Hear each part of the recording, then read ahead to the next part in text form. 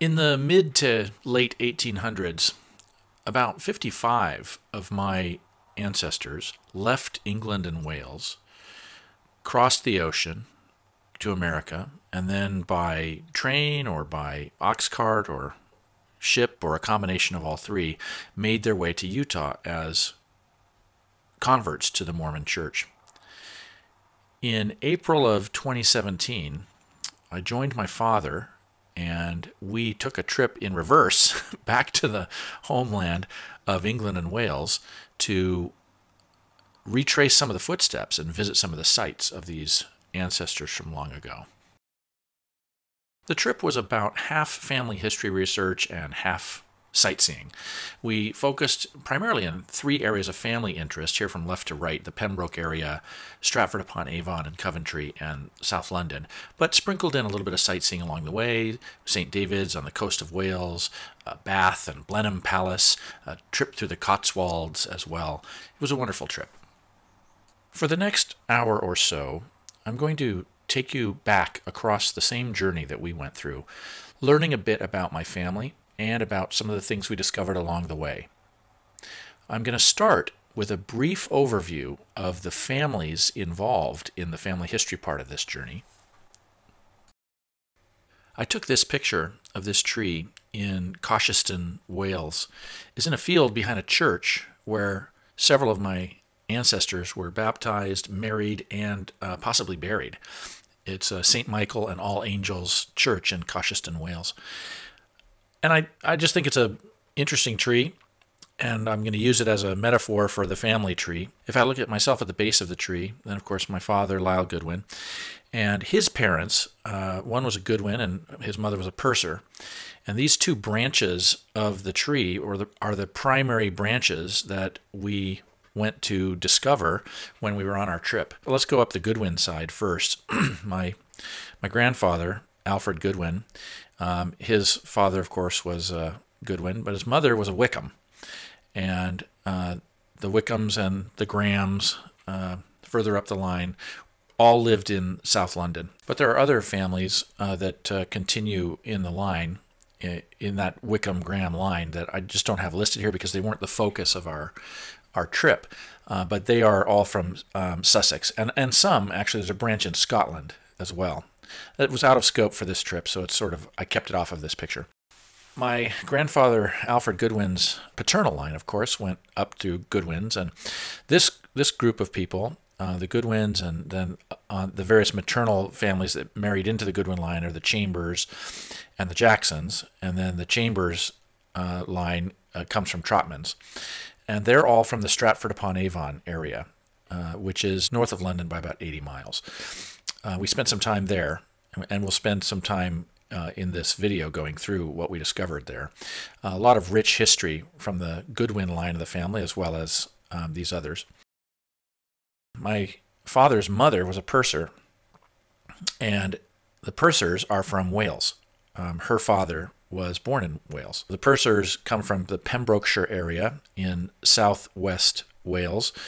And if you go up the line there from the pursers, the Nashes married into the pursers, and also the Anans married into the pursers. So we spent some time researching and visiting them as well while we were on our trip. And then there's another branch of my grandmother's family. Her father was a purser. Her mother was a Bigler. And the Biglers were from Virginia for many, many generations, like back to the 1600s. So they were not part of this particular trip. This trip we focused on just our English and Welsh heritage. Members of each branch of my family tree joined the Mormon Church during its explosive growth in Great Britain from the period of 1837 through about 1859. They joined at different times and for different reasons, and participated in the massive Mormon migration of the 19th century. Of the 120,000 who had been baptized since 1837, nearly half of them emigrated to Utah. That includes 7 families that converted to Mormonism in my direct line, and if you include all the children that also converted, 37 people who converted to Mormonism in England or Wales and then followed their faith to Utah in the 19th century. The immigration of UK Mormons to Zion was so profound that its legacy can still be seen today. Utah has the highest percentage of people of English ancestry in the United States, 29%, and of the cities in America with the highest percentage of English ancestry, 16 of the top 20 are in Utah. Let's get started talking about C.C. Goodwin, Charles Clifford Goodwin, my great-great-grandfather. Charles Clifford, I'll call him C.C. probably for the rest of this. He went by C.C. during his life as well. C.C. was what we in the Goodwin family like to call a character. He was a convert to the church in England. We'll go over all that. And we visited the sites of his upbringing and also where he met his wife. And so we'll show you that as well. What I'm not going to spend time on this video showing you is the rest of his life, which is equally as fascinating. And I documented that in a biography of him that I wrote that you can find on my website. For example, after migrating from England as a Mormon immigrant, he became disaffected with the Mormon Church in Utah. He entered politics because he was angry at the way he'd been treated and returned to his Episcopalian roots. He also became a United States commissioner at the time and really struck terror into the hearts of Utah's polygamists for many years before then retiring and running what was either a raisin farm or a grape vineyard in Fresno for the last few years of his life. So well worth reading about. We're just going to spend time talking about his upbringing and his conversion and then his departure from England. C.C. Goodwin is my great-great-grandfather, and here's a picture of sort of the family tree or the relevant portions for our discussion right now. You see me to my dad, to my grandfather, and my great-grandfather. All of the people on that bottom color, the green color, those are people who were born in America. The white boxes with the red, those are ancestors who converted to Mormonism, and then the lighter color green up above, those are ancestors who did not convert to Mormonism. It's probably worth noting here that C.C. Goodwin's son, Harry Goodwin, born in the United States, married Alice Wickham, also born in the United States. But Alice Wickham's parents were also Mormon immigrants who were converted in London in the 1800s and came to Utah. And the Wickham family is the focus of, let's call it chapter 3 of this video that I'm putting together. So we will return to Alice Wickham and her family. 3 of the people on this chart were born and lived much of their lives in Stratford-Upon-Avon. Stratford-Upon-Avon is also, of course, the birthplace of William Shakespeare, who was born and lived there and has died and buried there. And so the 3 people on this chart whose lives centered around Stratford-Upon-Avon are C.C. Goodwin, his wife Phoebe Chambers, and C.C. Goodwin's mother, Jane Jackson. We went to Stratford-Upon-Avon as a central part of this trip and walked the streets and visited the homes where these people had lived all those many years ago. For whatever reason, I really love this map from 1905. It would be as recognizable to C.C. and his family in the mid-1800s as it is to modern residents, and we used it as the map for our walking tour of Stratford-on-Avon. Stratford is a very walkable town. We stayed in the Stratford Hotel, which is shown here on this map as a hospital, because in fact back in 1905 it was a hospital. But we would walk into town for all of the activities. I guess the 3 major areas worth pointing out to you before we get into it is Shakespeare's birthplace on Henley Street, which is the main pedestrian and tourist area of the town. Down on the river is the Royal Shakespeare Theatre, where we attended a play. And then you'll notice down at the bottom of the map is the Holy Trinity Church, which figures prominently in the life of the Goodwin family. There were also several of their homes down in that area, and I'll point those out later in our tour.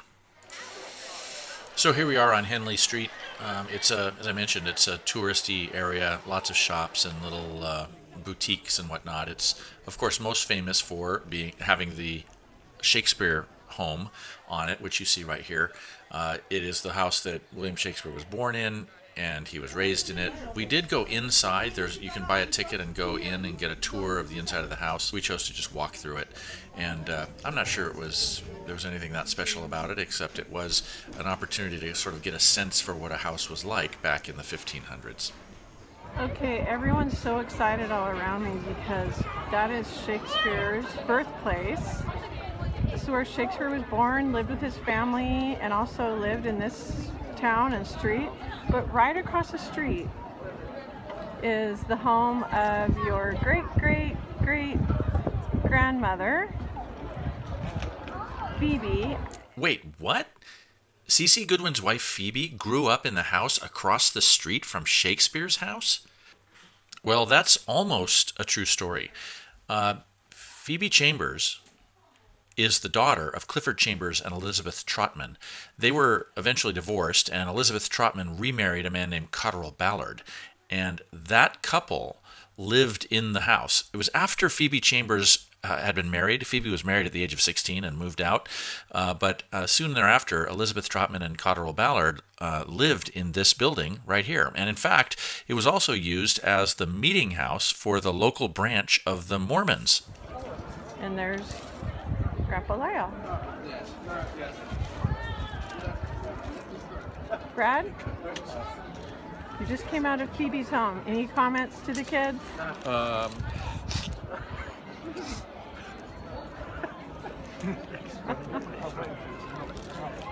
Is that good enough? Yeah. And there we are, standing in front of number 41 Henley Street, the former home of Cotterell Ballard and Elizabeth Ballard, and also the meeting place of the LDS Church. I had a chance to go in this store, which is now, as you can see, an Edinburgh woolen mill store, and look inside and see the timber frames, the original timber frames that the clerk in there said had been brought in from ships that had sunk, and the oak frames of those ships were reused as the framing for this particular building. I love this picture that Peggy took from the upstairs window of the Ballard house looking back at the Shakespeare house. I also took the chance to buy a tie there as long as I was in the store. Down at the end of Henley Street is the Avon River itself, which is lovely strolling areas. The Royal Shakespeare Company Theatre is there, and we actually got tickets to go see a play there, Antony and Cleopatra, one evening. I've never been a huge fan of Shakespeare, and was especially worried when we saw this sign. But the play itself was really well done. The theater is beautiful and amazing. And I mean, can you really go to Shakespeare's hometown and not see a play by Shakespeare? Next, we walked south along the shore of the Avon River towards the iconic Holy Trinity Church, which is the place where Shakespeare is buried, and also holds a great deal of importance in the Goodwin family history. The timing was just right that an organ concert was happening in the church as we got there, so I'll let some of that play behind my commentary.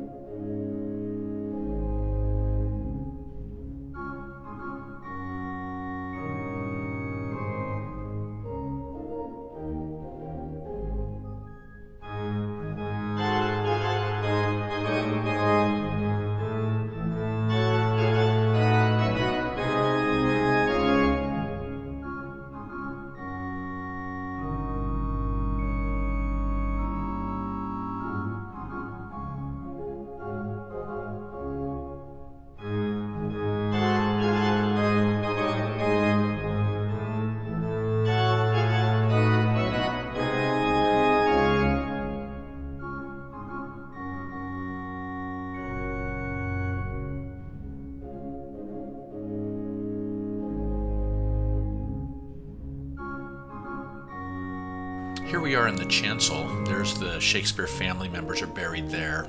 And a lot of people are not aware, but the reason why Shakespeare is buried here in the church is not because he's the favored son of Stratford-Upon-Avon, but because back when King Henry VIII cut off funding to the churches, Shakespeare bought a share in the church and thus had the right to be buried in it.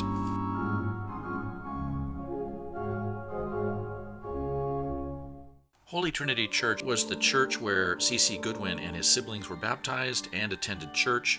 C.C. eventually was converted to Mormonism, but his family stayed in Stratford and continued to attend the Holy Trinity Church and to be part of its congregation for many, many years. Christened here at the church is C.C. Goodwin's mother, Jane Thornycroft Jackson. Also C.C. and all of his siblings, George, Elias, William, Jane, and Henry. Married here in this church were Phoebe's mother, Elizabeth Trotman, to Cottrell Ballard. And possibly buried here are C.C. Goodwin's mother, Jane Jackson, Phoebe Goodwin's mother, Elizabeth Ballard, and Phoebe Goodwin's stepfather, Cottrell Ballard. The reason I say possibly buried here is because these graveyards of these old churches in England and in Wales are constantly churning the bodies that are buried in them. Look around, you'll notice that the graveyard is the same size that it's been for hundreds and hundreds of years, and the gravestones are still fairly spread out. And yet, for over the course of hundreds and hundreds of years, thousands and thousands of parishioners have been buried here. And the way that works is every so often, the church will dig up the old graves and store the bones, and then make room for new graves to be put in there. And record keeping was very poor, so it's often difficult to know exactly where a person is buried in England and Wales. It is not, however, difficult to know where William Shakespeare is buried, because he was so afraid of his bones being dug up and stuck in one of these storage chambers, after he had died, that he insisted on having his body buried under the floor of the church, where it could never be dug up and his bones would lay in peace for eternity.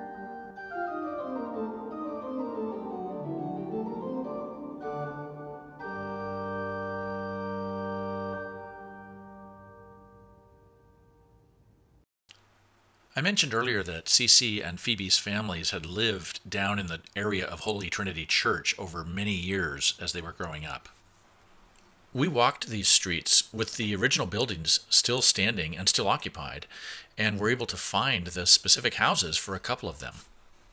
In 1841, the Goodwins lived on College Lane. We don't know the exact street address. The 1841 census really doesn't get into that much detail, but we do know that it was between Bull Street and Ryland Street. 10 years later, in 1851, the family had moved just about a block away to number 30 Ryland Street. We did not get a photograph of it while we were there, but Google Street View shows it, and it looks like this. By 1861, C.C. was 21 years old and had moved to Coventry, but the house here on Ryland Street continued to be occupied by the Goodwin family and was still occupied by the Goodwins in 1871. And although neither William nor Jane was alive at the time of the 1881 census, Jane died just months before, and I'm convinced that she lived there until her death in 1881. So let's switch gears and talk a little bit about Phoebe Chambers' family. We don't have any record of Phoebe actually living in Stratford-Upon-Avon, but soon after she left and got married, her mother, Elizabeth Trotman, got remarried to a man named Cottrell Ballard, and that couple moved to Stratford-Upon-Avon, settling in 1860 or 61 at 41 Henley Street, across the street from the Shakespeare House. By 1871, they had moved down onto College Lane and lived just a few doors down from the church there. We were delighted to find that house. It's still there, and took some pictures around it. By 1881, to her death, they moved onto Evesham Road. That house also still exists, and it looks like this today. You heard me mention that both C.C. Goodwin and Phoebe Chambers left Stratford-Upon-Avon at a fairly early age. As it turns out, they both moved to the city of Coventry, about 25 miles northeast of Stratford-Upon-Avon. They moved independently of each other. Phoebe was the first to move. When she was 16 years old, she got married to a man from Coventry whose name is Joseph Deacon. They had a baby, and soon thereafter, Joseph Deacon died. I don't know exactly what he died of, but Phoebe was left a widow with a small baby, living with her in-laws in Coventry. And by 1861, she was 23 years old and making her a living as a dressmaker. And it was under these circumstances that she came to know a neighbor, 21-year-old C.C. Goodwin, who was living several blocks away and working as a sign painter. Within months of meeting Phoebe, C.C. became converted to the Mormon religion. And then in July of 1862, C.C. and Phoebe were married in Birmingham's St. Jude Church. They lived and worked in Birmingham for the next couple of years, saving up their money. Then in 1864, they were finally able to take a ship from England to Utah, where they settled in the Cache Valley city of Logan. We had a chance to visit Hill Street, the street that Cece lived on, and what's listed here as Bab Lake School later became referred to as Bond's Hospital, which was pretty much right next door to where he lived. He did not live in it, but right next to it.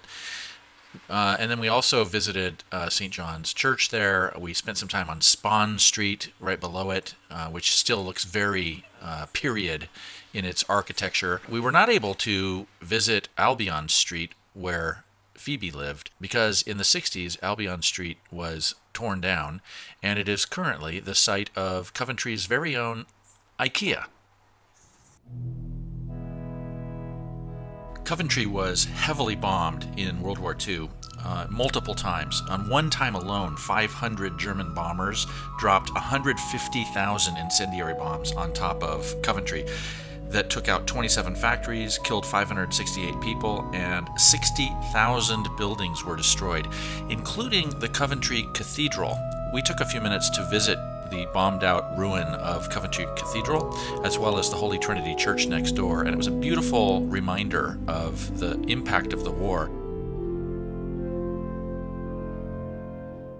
And I think the beauty of the moment was increased by the fact that the clouds had just dropped a little bit of rain, and the sky was still cloudy, and it was a beautiful evening.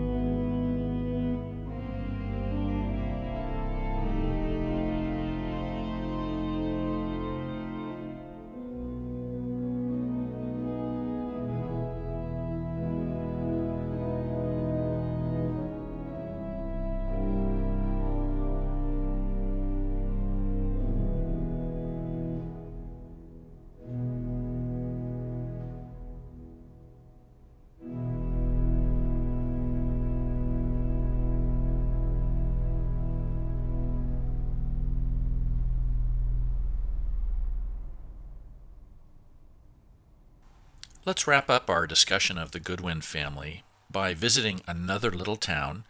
About 5 miles downstream from Stratford-Upon-Avon is the little town of Welford-on-Avon. It's also on the Avon River. You're looking at Church Street here, which seemed to me to be set in another era.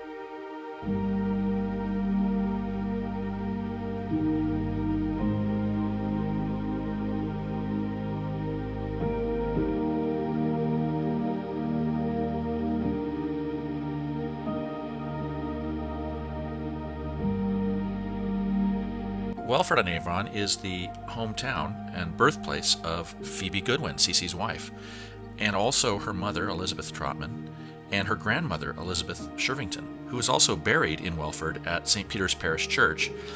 Also from Welford is Phoebe's father, Clifford Chambers, and her stepfather, Cotterill Ballard. Those two guys were actually neighbors of each other.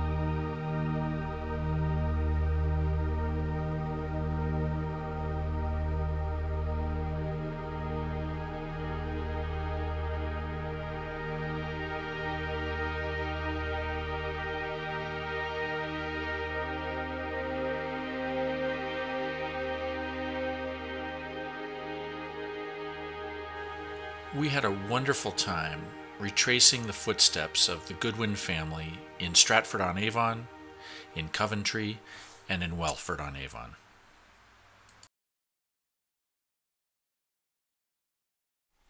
Next, let's talk about Richard Henry Wickham and that whole branch of the family. I've not written a biography about Richard Wickham. I will at some point, and I'll put it on my website, and perhaps by the time you see this, I will have finished it, and it'll be on my website.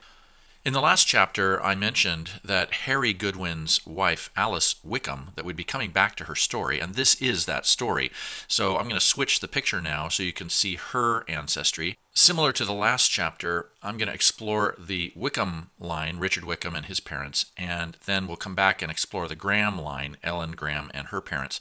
Again, those people that are in red boxes converted to Mormonism and emigrated to Utah. Those in the dark boxes at the bottom were born in America. Let's start by orienting ourselves. This is an 1832 map of the London area. The red circle is London itself. Here's where the Tower of London is. Here's where Big Ben would eventually be. It actually wouldn't be built for another 27 years. Here's where Buckingham Palace is. We're going to focus, though, on Kent, which is the lower right-hand quadrant. Kent is bounded by a green color, starting from the south shore of the Thames. Let's zoom in. This is the area of interest for the Wickham family. Richard Wickham was born in East Wickham, his father in Welling. Richard Wickham's wife was born in Plumstead. Her grandfather was born in Rotherhithe. This is the area that we focused on. And it was largely rural. These were farmers. You can tell those little black dots, those are individual houses. There are very few houses back then. Now that's all changed in the modern era. And I'll overlay a map of modern London here so you can get a sense of how things have changed. But before I do that, notice all the marshes across the top. The Isle of Dogs, the things that are above the Thames River there, the Plumstead marshes, almost all that's been filled in with the modern world. And here, Practice Butt, that's where we stayed. Thankfully, they've changed the name of Practice Butt. It's no longer called that. It's called Thamesmead, and we stayed at a lovely high-rise apartment there overlooking the Thames River. My great-great-grandfather, Richard Henry Wickham, was born in 1843 in a neighborhood of Welling with the interesting name of Shoulder of Mutton Green, due to its shape, as you can see here on this 1832 map. I presume his home was in this cluster of dwellings here. He was christened at nearby St. Michael's Church, which you can see is marked with a cross here. When Richard was 6 years old, his parents were converted to Mormonism, and so when he was 8, he too was baptized as a Mormon. Richard's father, John Wickham, was born in Sussex, about 60 miles south, but was farming at Shoulder of Mutton Green by the age of 29 in 1830. He married Sarah Andrews at St. Mary Magdalene Church in Woolwich in 1834. We had a chance to visit the church, which still exists today and overlooks the Thames River. John and Sarah Wickham raised their family of 11 in the same home on Shoulder of Mutton Green, living there for over 30 years. Converted to Mormonism at the age of 49, they eventually emigrated to Utah when he was 64 years old, after most of their children had already emigrated and were able to send money home. Their faith must have been pretty bright to pick up and leave their homeland to start a new life in Zion well into their 60s. They settled in Moroni, Utah, where he died 7 years later. 19-year-old Richard, his son and my great-great-grandfather, had actually left for Utah 3 years before his parents, and on the ship crossing the ocean was a pretty 13-year-old girl named Ellen Graham. She too came from a Mormon family from nearby Plumstead. They would be married before the year was out. Richard and Ellen settled in Brigham City, and she bore him 5 children. Unfortunately, she died in a tragic farm accident several years later, and he remarried to Mary Louisa Lloyd and had an additional 8 children with her. I think this is a good time to talk about Woolwich a bit more. Woolwich was the home of the Royal Dockyard, the place where England's naval ships were built and repaired since the time of Henry VIII. It was also the home of the Royal Arsenal, where the armaments and ammunition were manufactured. The barracks are still in use today, though the arsenal and dockyard were closed several years ago. But back in the 1800s, it was a huge enterprise and a big part of England's dominance of the seas at the time. The 1861 census indicated that 10-year-old Ellen was employed at the Royal Arsenal as a cartridge maker. You can see St. Mary Magdalene Church, where John and Sarah Wickham were married, next to the dockyard in this 1790 painting. That church also figures prominently in the Graham family. Ellen Graham was christened there. Her father, Frederick Graham, was married there twice. Frederick Graham was converted to Mormonism as a newly married 21-year-old in 1848. But his wife, Elizabeth, was not a fan of the Mormon church and opposed his involvement. When she passed away young, he married a woman from his LDS branch, Mary Ann Jackson. By the way, this same Frederick Graham was born and raised in Welling. Remember Welling, the home of the Wickhams? And christened in the same St. Michael's Church as Richard Henry Wickham. It makes me wonder if these families' lives were intertwined for many years before two of their own got married. We also had a chance to visit the parish church of William Graham, my fifth great-grandfather. He was christened across town in the beautiful and historic St. Mary's Church in Rotherhithe. This church is famous the world over because it's the final resting place of Christopher Jones, captain of the Mayflower. My wife's ancestry includes one of the Mayflower's passengers, Resolved White.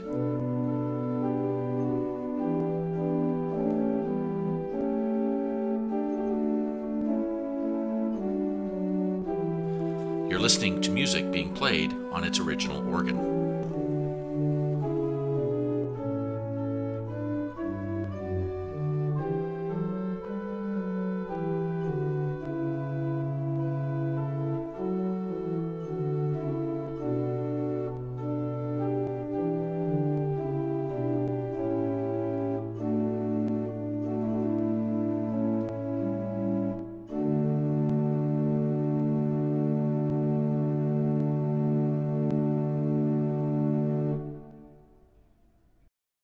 Let's start our review of the trip to Wales with James Purser, my great-great-grandfather.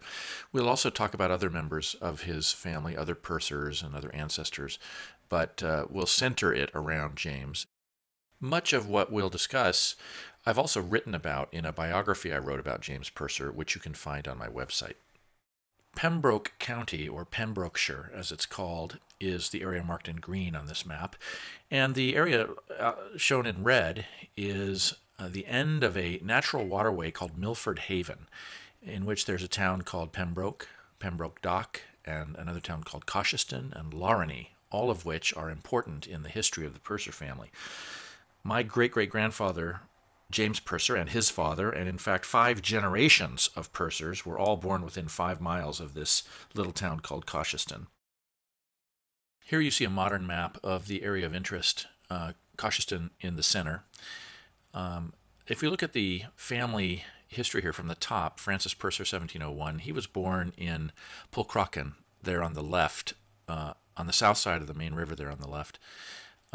We don't know where he died, but his son William, 1733, was also born in Pulcrocken, but then lived much of his life in Cosheston. And that's when the family sort of settled in Cosheston.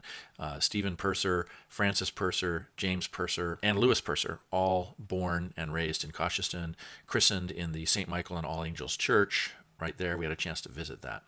The wives of the Pursers were also local. We don't actually know where Alice Carew was born, but she did marry Francis Purser in Pulcrocken. Anna Goodwin was from Cosheston. Sarah Phillips was born in the little town of St. Florence, which you can see on the bottom right-hand area of this map. Frances Ainan was born in Lawrenny, which is in the upper left-hand side, just above Cosheston on the other side of the river. Rebecca Nash was born in the coal town of Begley, which is in the upper right part of this map. Here we've zoomed in on some key areas of interest in the life of James Purser. We'll get to each of these in time, but this is basically on the right-hand side, and circled in red there is Cosheston and its environs, with asterisks by each of the houses that the Pursers lived in over the course of the various censuses in Wales. James lived the first 41 years of his life within 100 yards of the water. At the time of his birth, his father was what was then referred to as a waterman, someone who made his living on the water.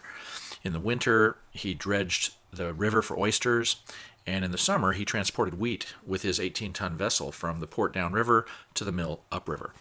James and his brothers would often accompany their father, And his sister, Louisa, later wrote of her fond memories as a little girl living on the water's edge collecting shells. And as you can see, there were plenty of shells to be found on the shores of Milford Haven.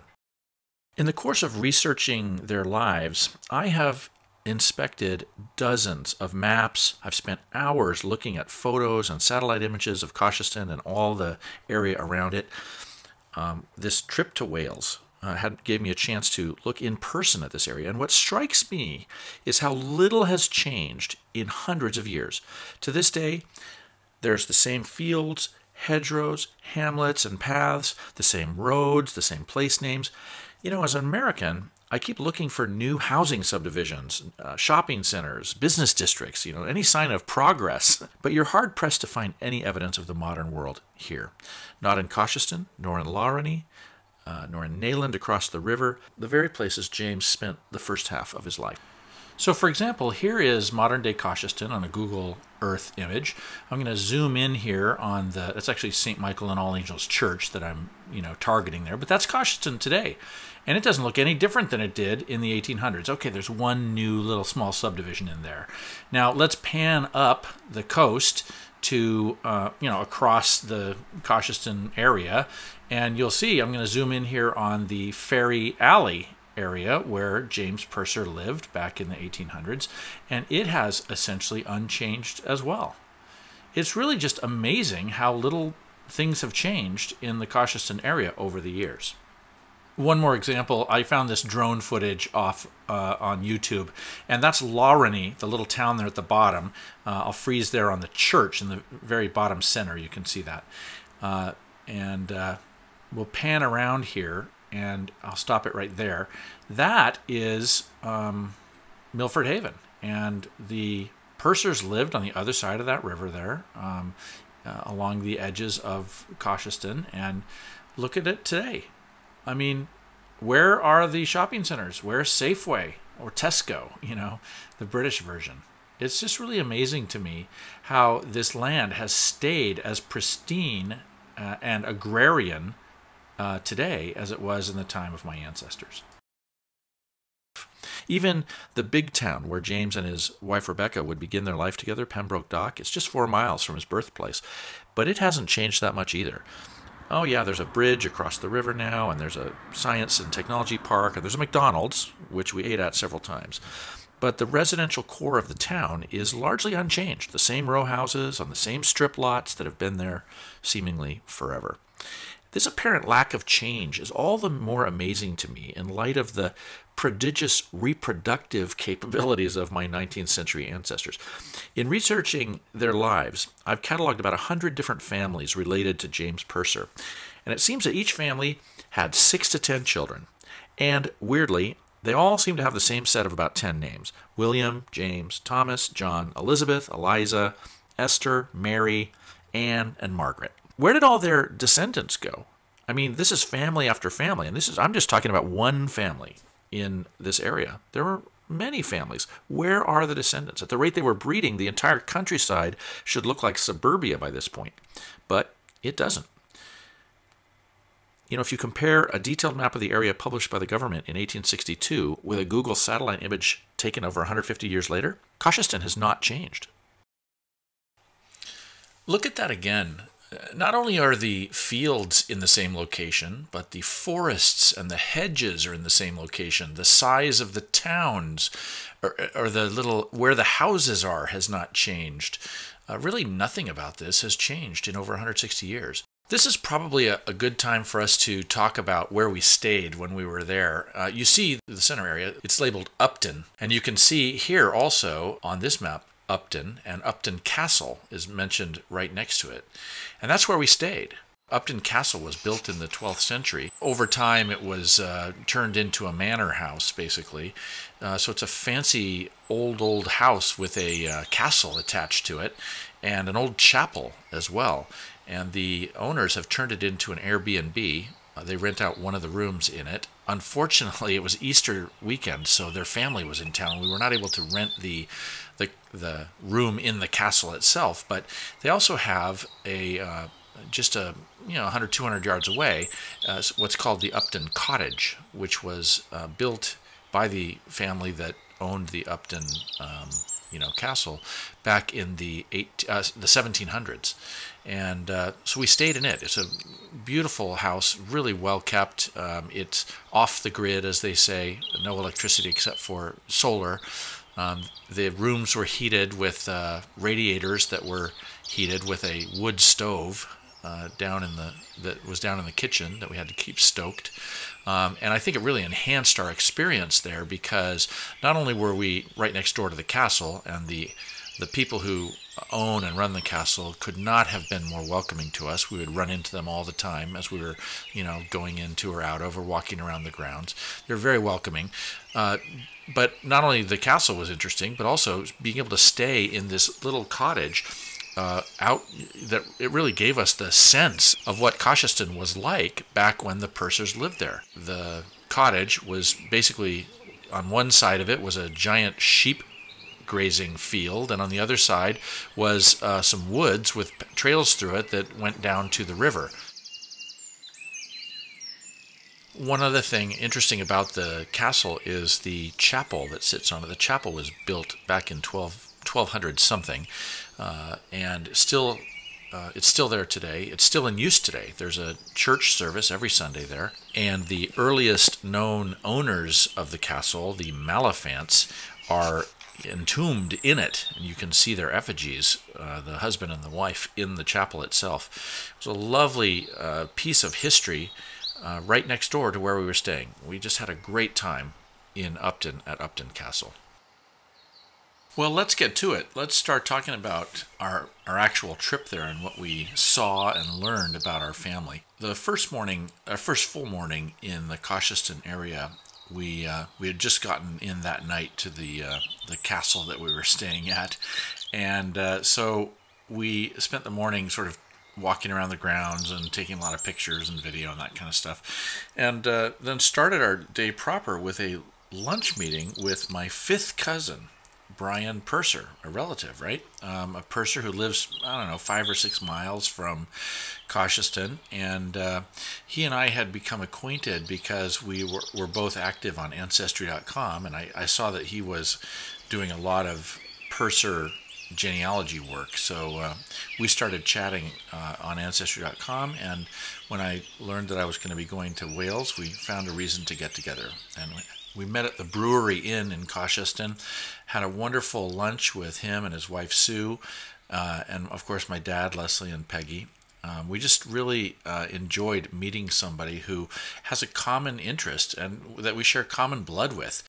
Immediately after lunch, Brian and Sue guided us over to St. Michael and All Angels Church. St. Michael and All Angels Church is really ground zero for the religious activities of the Purser family, prior to their Mormonism anyway. James Purser was christened there, as were all of his siblings. His father, Francis Purser, and all of his siblings. His grandfather, Stephen Purser, and his great-grandfather, William Purser, all christened at St. Michael and All Angels Church. So there was something kind of special to see this font in the church and know that 16 of my ancestors across multiple generations had been christened in that very font. Oh, and Brian told me that he also, as a baby, was christened at this very same font. Also married there were James's parents, Francis and Frances. They were married in 1839 in this church, and his grandparents, Stephen Purser and wife Mary, were married in this church as well. As far as burials go, I'm not 100% sure of the burials. James's grandfather, Stephen Purser, who died in 1843, and great-grandfather William Purser, who died in 1784, may be buried at this cemetery. One of the things that we saw immediately at St. Michael and All Angels Church, and that we saw at every other church cemetery in Wales and England, was that the words on the gravestones, the headstones, have been pretty much obscured by the ravages of time and weather, by the growth of moss and lichen and other items on it, so that it's very difficult if not impossible, to read anything on a headstone that's more than about 80 years old. We did not go with the intent of, meticulously searching through graveyards to find specific graves of specific relatives, so it was not a huge disappointment. It's very picturesque, but nonetheless, I'm not going to be able to show you any, amazing finds in the graveyards of England and Wales. That said, we did find one in Lawreny, which I'll show you, of a fairly close relative that was we were kind of excited to see. After we left St. Michael and All Angels Church, Brian Purser guided us up to the north part of the island where the Pursers had lived all those many years ago. And on this previous map, you've seen me with these areas here: Wickham in 1841, Lawreny Ferry Road 1851, Ferry Hill 1871. These are the names of the places where James Purser lived in the various censuses in 1841, 51, and 71. You'll see on the far left, 1861, he lived with his wife in Pembroke Dock, where they had been married. Well, anyway, we went up here to the north part of the island and looked at these various neighborhoods where he had lived. A brief note about where these houses really are. Truth be told, I don't know exactly which house they're in. The census does not have an address. It talks about like a neighborhood or an area, and these are the names: Wickham, Ferry Hill, and Lawreny Ferry Road. But it doesn't name a specific house or location. The fact is, if we look on a map from 1862, there are very few lodgings or dwellings in this area. The houses are these little black or very dark squares and rectangles here. And there were very few of them, so we can make some educated guesses based on the census data as to which house or where they actually lived. But in fact, I don't know the specific houses. So you're going to see some video here of the neighborhoods and the areas, which may or may not be the exact houses. In 1841, the census occurred just days before James was born, and the census shows that Francis and his wife lived there in Wickham. Now on the census, it's spelled Hoilcombe, and so that actually threw me for a bit. But if you look around on the census sheets before and after, you can see that, yeah, this is Wickham. The census takers simply didn't know how to spell it, and so they spelled it the best they could. Wickham is this cluster of houses here. There are 5 or 6 of them, not sure which one Francis and his wife might have lived in. You do see right there on the water next to Wickham something called Chemical Works, and you can see video here of the Chemical Works building that still exists. It's been converted to a private home. The Chemical Works did not exist at the time that Francis lived in Wickham. It was built in the 1860s or something like that. So that big building is not where they lived, but it's often referred to as part of Wickham. Wickham has changed very little since James Purser was born here in 1841. This view looks west from Wickham, which sits on the south shore of Milford Haven. In the distance is Nayland, the town where James Purser and his family would leave when he emigrated to Utah 42 years later. Then in 1851 census, we see that the family lived in on Lawreny Ferry Road, as it's called. Now, this is when James was about 10 years old, and the Lawreny Ferry Road is the road that takes you to the Lawreny Ferry. It's shown here. The end of the road is the Dock Inn. Today, the building that is there is called the Ferry House, but it's in the same location, and it was once called the Dock Inn. Now, this is at the end of the road. We don't know if the Pursers lived in the Dock Inn or some other place along the road. But we do know that the Purser home was right near Lawreny Ferry, because the Mormon missionaries, as they went between Cosheston and Lawreny, would cross at Lawreny Ferry and would stop in and have a meal or stay over with the Pursers who lived right there at Lawreny Ferry. And then in 1871, James Purser is he's a father with a family. We see on the census, here he is on Ferry Hill. Ferry Hill is just adjacent to what is referred to as the alley. We walked along the river below Ferry Hill and could see the alley, this set of houses up above us. And then we actually found our way up and toured down the street of the alley as well. I don't know if any of these homes is one that James lived in, but it was in this area on Ferry Hill that he and his family lived in 1871. We visited the alley, and you see some of the homes that are still there. The oldest home is the first one here on the left, or at least this is what the folks that lived there told us. These homes have been there forever. Some of them, over time they've been upgraded. They maybe have been even raised and a new house put on them, but on the same foundation. One thing that I thought was interesting to note is that the residents who lived there told us that the small room there on the left of the first house was originally the piggery. So let's cross the estuary of the Claddow River there, north of Cosheston, to the little town of Lawrenny, a town that's even smaller than Cosheston. And I also want to take a slight diversion to one of the families here, the Anans. Frances Anan was married to Francis Purser. And you can see I've put her ancestors above, James Anan, William Anan, and Theophilus Anan. These all were born and raised in the town of Lawrenny. The reason I'm mentioning them is because they were part of the Mormon conversion and migration story that affected the Pursers, as we'll discuss later, and also because we had a chance to visit Lawrenny and to visit the church where they were baptized and married, and some of them buried. James Purser's mother, Frances Purser, was an Anan from Lawrenny. Her family had lived there for several generations. Many of the family religious ordinances took place at the Lawrenny Parish Church, St. Caradoc, which we had a chance to visit. Baptized at this church were Frances herself and her siblings, her father James, her grandfather William, and her great-grandfather Theophilus, and no doubt many, many more. The baptismal font still exists. You can see it here. Apparently it's not being used anymore, but they've put it to a good purpose.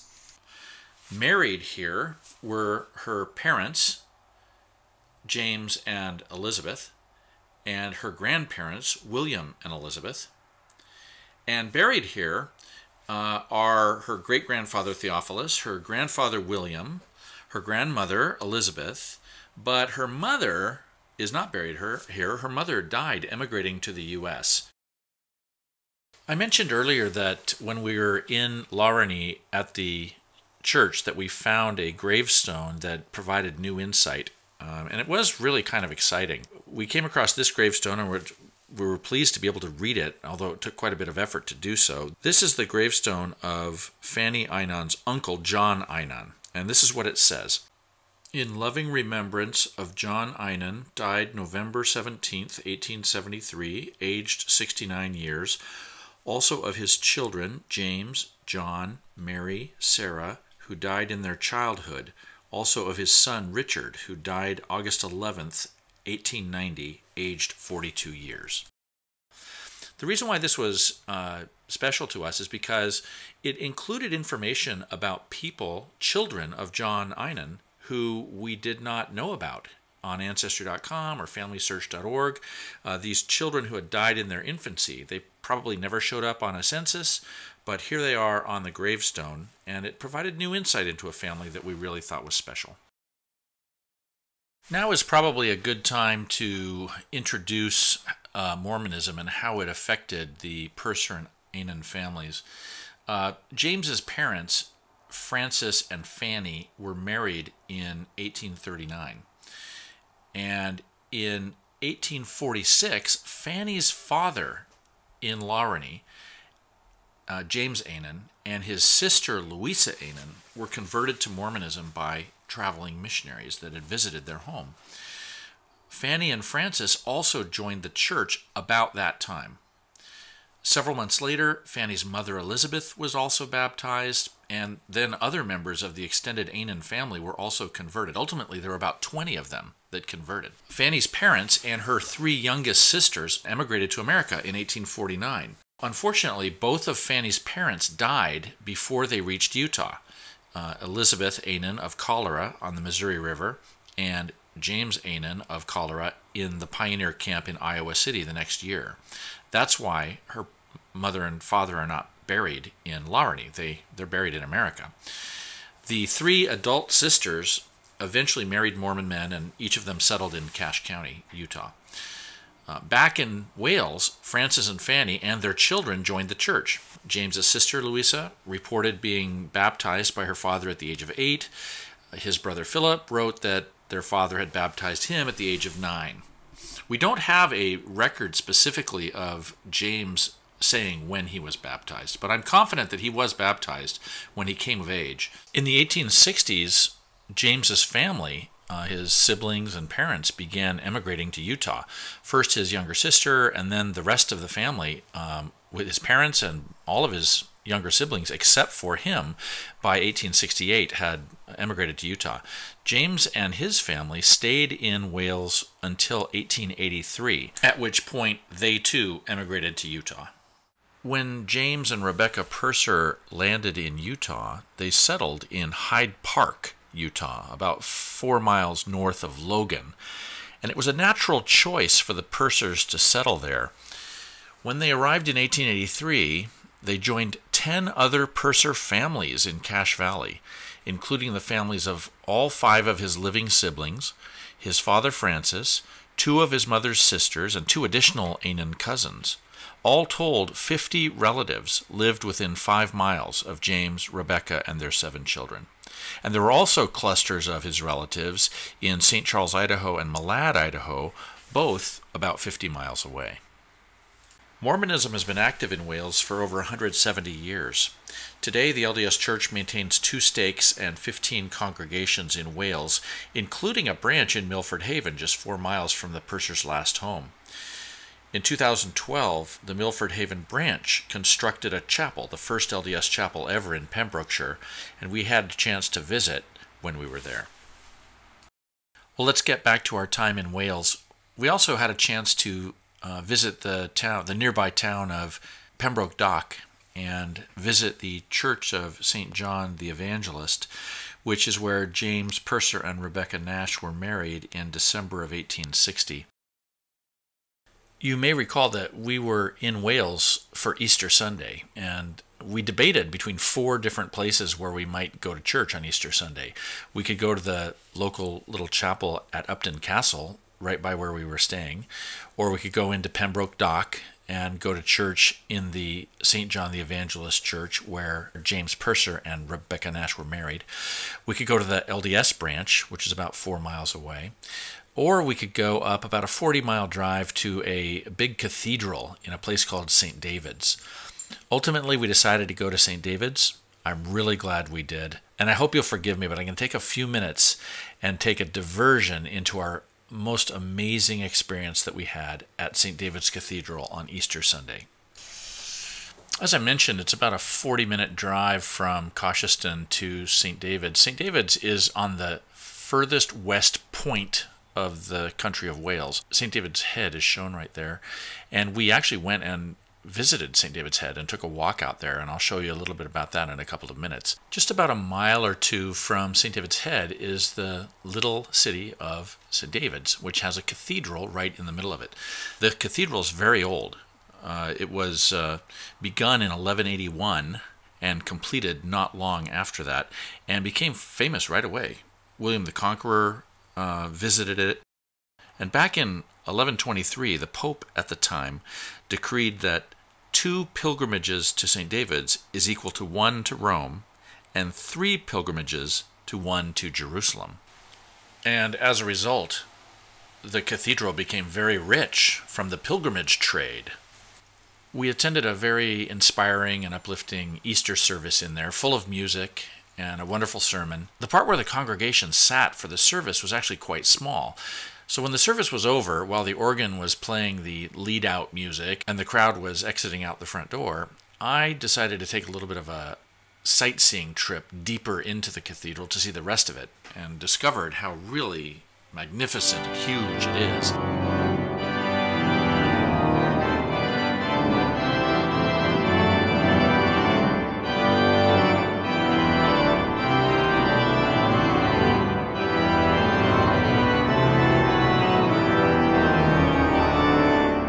It is an old cathedral, and you can really sense that as you go through it. The organ echoing through the cathedral as I walked around the rest of the cathedral really added a lot to the experience. I just walked silently around the entire building, looking into each room.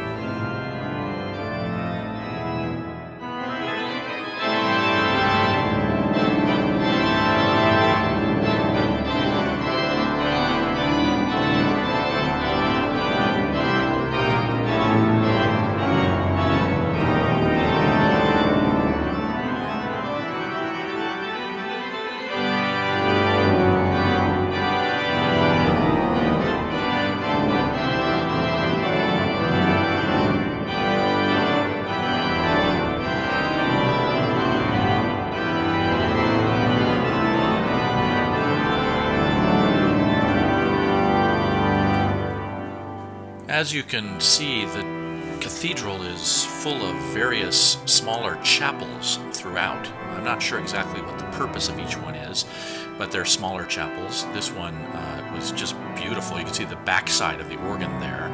That's on the other side of that organ where the main service was. And I'm going to pan up here. It's hard to tell from the video, but when I pan straight up, you're actually in the underside of the great tower of the cathedral, and that's the ceiling way, way up there, 80 feet or 100 feet, or however tall that is. It was really quite beautiful.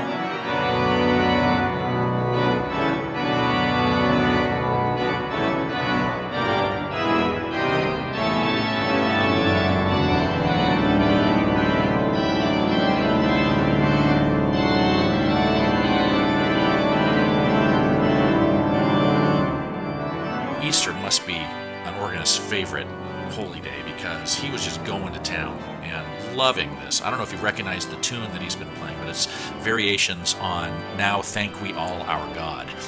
And as I was just loving it, but as I came around the corner to sort of exit the backside of the cathedral, I saw these big red tubes here. You can see them in front of you. These are the subwoofers, the 20 and 25 and 32 foot pipes that are those low rumbling notes. And this organist was loving his job this day because he was pumping as much through as he possibly could through those tubes.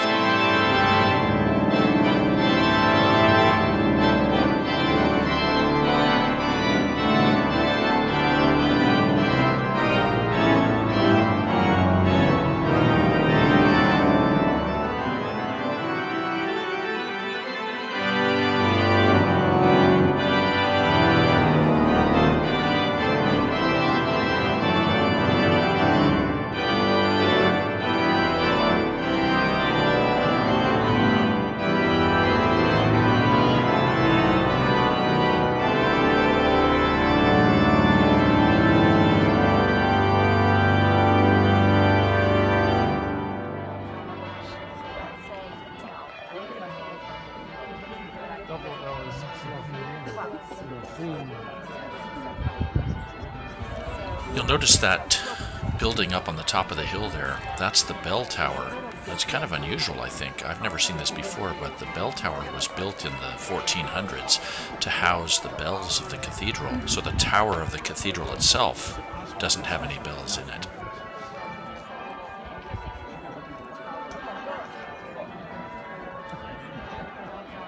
Well, thanks for spending a few minutes on St. David's Cathedral. It was just a wonderful and beautiful experience. Really glad we went.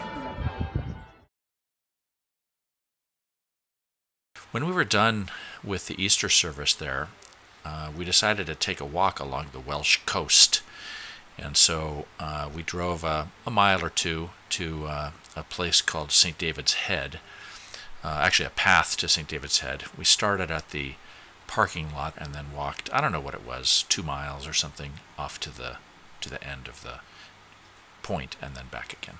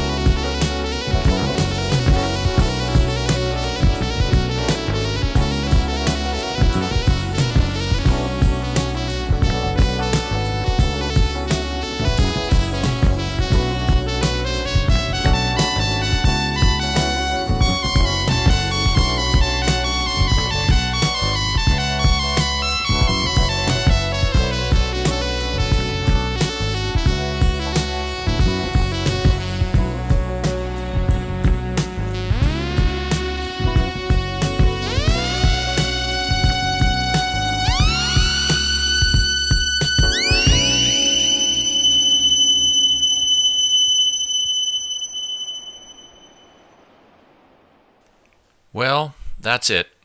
I wasn't able to share with you everything that we did, so I'll close with a few highlights, and thanks for watching.